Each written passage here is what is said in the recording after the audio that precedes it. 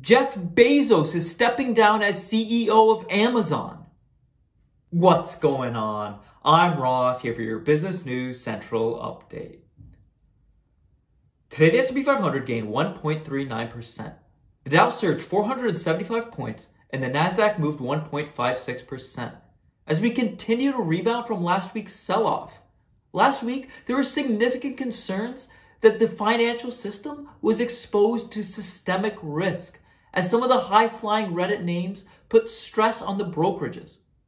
As those Reddit names pulled back, we saw the market surge ahead, and I think we're going to continue to see that inverse relationship for about another week or so.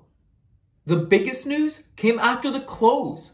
Jeff Bezos announced that he will be stepping down as CEO of Amazon and will be taking on a role of executive chairman. Bezos intends to focus much more of his time on his other projects, like Blue Origin, the space exploration company, and the Washington Post. Amazon, however, is still in very good hands, as the former head of Amazon Web Services, Andy Jassy, will take over. AWS consistently makes up some of the best operating margins in Amazon, and the margins have continually grown under the leadership of Andy Jassy.